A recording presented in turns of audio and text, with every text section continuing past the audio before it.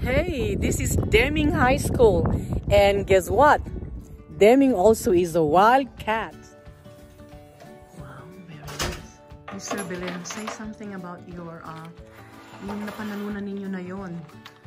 So, what's that with your kids? Yes, the D-level. Well, I'll show you the project. This is the sample project that we did. Mini weather station. We participated doon sa Science Olympiad naman. Pero not all of the kids are SPED. Most of them are regular kids. Tapos ang coach doon is ako and then si Mr. Pates. I have a room upstairs. Ang nagkataon lang na this is closer to the front. So, andito lahat ng gamit. Wow, ang galing. Basta napamangha ako doon sa yun nga, yung mga estudyante kasi I haven't seen SPED teachers to be attending one like that with their special students.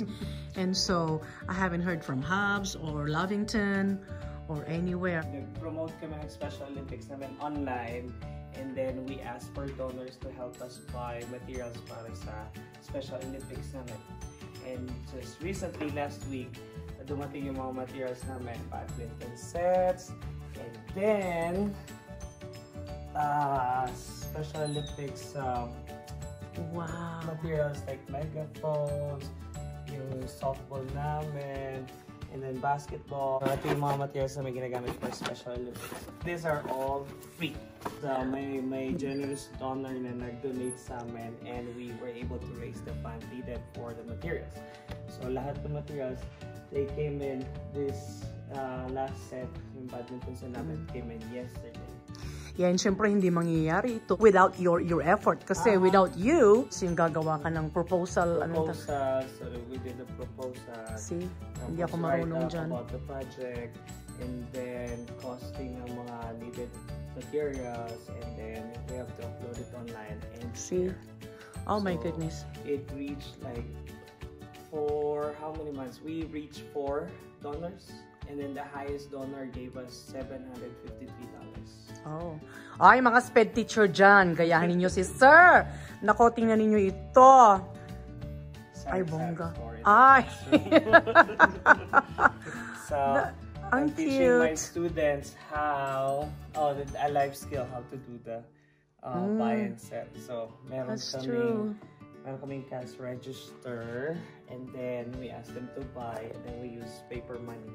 And then I teach them the concept of sari-sari store in the Philippines. Oh, that's neat. I think siguro gagawin ko rin ito sa aking resource. Oh, di may natutunan ako. We have time concept. We have the world map. Then I showed them kung saan ako nakatira, saan ako nagaling. So, Philippines. And then, in-identify namin ang United States. Tapos binlock namin yung map nila. And then we divide it into different time zones. Tutularan ko rin yan. And then we blow up also yung New Mexico. Although medyo makalat, pero we have a bigger map of New Mexico. You know what? That's true because they do not even know what state they are in, what city are they. Ayan, ito magandang tularan na naman natin ito. And for the D-level to do transitions. So meron kaming history classroom. On the other side, meron kaming science classroom. And then sa kabila naman yung life skills classroom. In the other building, nandun yung math classroom tsaka yung ELA classroom namin. So the kids transition from one subject going to another. So when they go here, full social studies lang to. Meron world history, US, economics, tsaka New Mexico history. That's why the tech is. You know what? That's nice para hindi all in one. Maboboring sila kung ando na lahat-lahat. Yes.